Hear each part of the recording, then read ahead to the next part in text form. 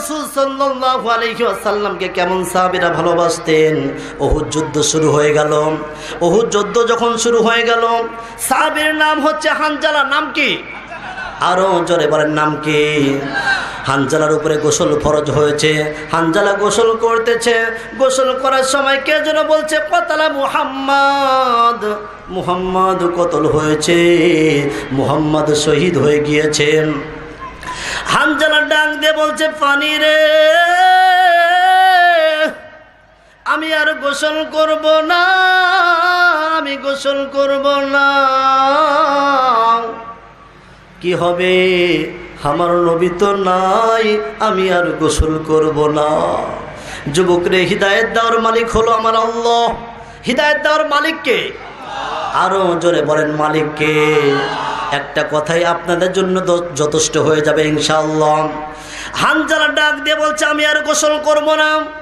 স্ত্রীকে ডাক দিয়ে বলছে, আমার স্ত্রী রে, দে রে দে, তরবারি দে, আমি যাব উহুদ যুদ্ধের ময়দানে।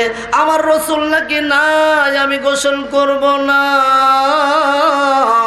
হানজালার স্ত্রী ডাক দিয়ে বলছে, আমার স্বামী রে, আপনার কি মনে নাই আপনার উপরে গোসল ফরজ? হানজালা ডাক দিয়ে বলছে, আমার নবী আর দুনিয়ার উপরে নাই। ওই স্ত্রী রে, আমি আর গোসল করব না। হানজালার স্ত্রী যখন তরবারি দিল, হযরতে হানজালা রাদিয়াল্লাহু তাআলা আনহু যুদ্ধের ময়দানে চলে গেলেন।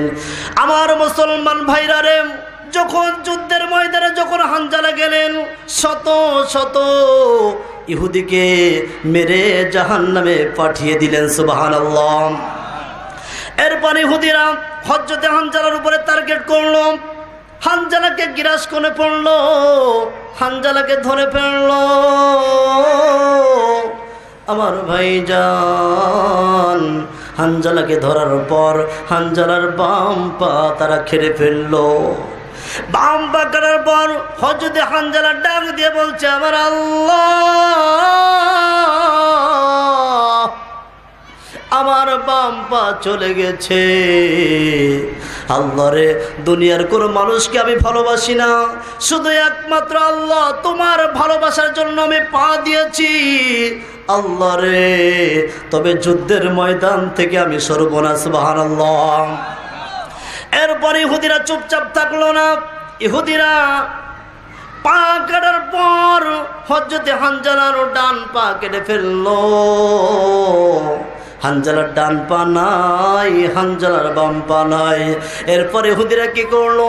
হানজালা রাদিয়াল্লাহু তাআলার বাম পা যখন কেটে ফেললো, এরপর হানজালার রাদিয়াল্লাহু তাআলা আনহুর ডান হাত, ডান পা সবকিছু কেটে ফেললো। হানজালা ডাক দিয়ে বলছে, আমার আল্লাহ, আমি হাত দিলাম, পা দিলাম শুধু তোমার খুশির জন্য। কথা বলেন ঠিক কিনা? এখন যুদ্ধ শেষ হয়ে যায়। আল্লাহ রাসূল ডাক দিয়ে বলছে, আমার সাহাবীরা রে, যাও যাও, যুদ্ধের ময়দানে আমার সাহাবীরা যত সাহাবী শহীদ হয়েছেন, ওদের লাশগুলো এক জায়গায় করো। এক জায়গায় করার পর ওদেরকে গোসল দেওয়ার প্রয়োজন নাই, কারণ যারা ইসলামের জন্য, কোরআনের জন্য, দ্বীনের জন্য যারা জীবন দিয়ে শহীদ হয়ে যায়, ওদেরকে গোসল করার কোনো প্রয়োজন হয় না। আল্লাহ রাসূল ডাক দিয়ে বলছে, সাহাবীরা রে,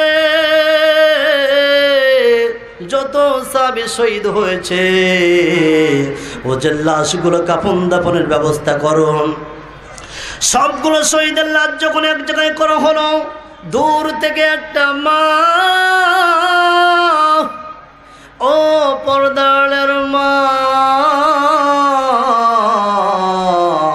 দেখেন না এই মাসে রাসূল সাল্লাল্লাহু আলাইহি ওয়াসাল্লামকে একটু ভালোবাসা আপনি দিতে পারেন কিনা? দূর থেকে একটা মা ডাক দিয়ে বলছে, নবীজি, সকল সাহাবীকে আপনি গোসল বাদে জানাজা দিবেন, কিন্তু না রে না, আমার স্বামীকে আপনি গোসল বাদে তাকে জানাজা দিবেন না। আল্লাহ রাসূল ডাক দিয়ে বলছে, কে গো তুমি, কোথায় তোমার বাসা, কে গো মহিলা, আর কে গো তোমার স্বামী? হযরত হানজালার স্ত্রী ডাক দিয়ে বলছে, নবীজি, আমার স্বামীর নাম হলো হানজালা। আরো জোরে বলেন আল্লাহু আকবার। স্ত্রী ডাক দিয়ে বলছে, নবীজি, আপনার শহীদ হওয়ার কথা যখন শুনেছে, আমার স্বামী আর সহ্য করতে পারে না। আমার স্বামী, তার উপরে গোসল ফরজ হয়েছিল, কিন্তু গোসল না করে যুদ্ধের ময়দানে এসেছে। আল্লাহর নবী, আপনার মুহাব্বতের কারণে আমার স্বামী শহীদ হয়েছে, সুতরাং আমার স্বামীকে গোসল বাদে আপনি জানাজা দিবেন না। আল্লাহ রাসূল সাহাবীদেরকে ডাক দিয়ে বলছে, সাহাবীরা রে, যাও যাও, দেখো হানজালার লাশ কোথায়, একটু খোঁজা শুরু করে দাও। সাহাবীরা হযরত হানজালার লাশ খুঁজতেছে। একটা সাহাবী দূর থেকে নজর করে দেখে হযরত হানজালার মাথা দিয়ে পানি মুবারক ঝরতেছে। আরো জোরে বলেন সুবহানাল্লাহ। আমার ভাইজান, আল্লাহ রাসূলের সাহাবী ডাক দিয়ে বলছে, নবীজি, আসেন আসেন, এই দিকে আসেন, দেখুন কেমন ঘটনা ঘটিয়েছে আমার আল্লাহ। আল্লাহ রাসূল ডাক দিয়ে বলছে, সাহাবীরা রে, কি ঘটনা ঘটছে? সাহাবীরা ডাক দিয়ে বলছে, নবীজি, আপনি আসেন, তাহলেই আপনি বুঝতে পারবেন। আল্লাহ রাসূল যখন হানজালার কাছে গেল, যাওয়ার পরে দেখে হানজালা রাদিয়াল্লাহু তাআলার মাথা দিয়ে, তার দাড়ি দিয়ে পানি মুবারক ঝরতেছে। আল্লাহু আকবার। আল্লাহ রাসূল ডাক দিয়ে বলছে, আমার আল্লাহ, বলেন না আল্লাহ, আরো জোরে বলেন আল্লাহ। আল্লাহ রাসূল ডাক দিয়ে বলছে, আমার মালিক, আমার আল্লাহ, এ কেমন ঘটনা? এই ঘটনাটা আমি একটু জানতে চাই। আল্লাহ ডাক দিয়ে বলছে, জিবরাইল, যারে যা, আমার নবীর কাছে গিয়ে সমস্ত ঘটনা খুলে বলো।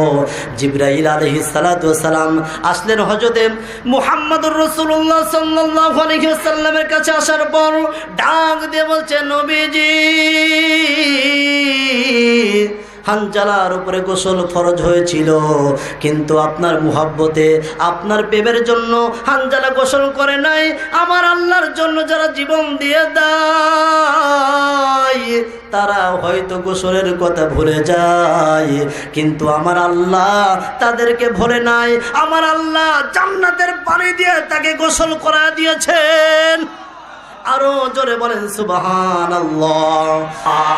তার বাস্তব প্রমাণ হলো, আল্লাহ রাসূল সাল্লাল্লাহু আলাইহি সাল্লামকে যদি কেউ একটা বেশি কথা বলতো, সাহাবীরা সহ্য করতে পারতো না। কথা বলেন ঠিক কিনা? তারা জীবন দিয়ে প্রমাণ করেছে যে আমরা জীবন দিতে পারি, কিন্তু আল্লাহ রাসূল থেকে আমরা দূরে সরব না। কথা বলেন ঠিক কিনা? ও যুবক ভাই, তার বাস্তব একটা দৃষ্টান্ত দিতে চাই। যুবক রে,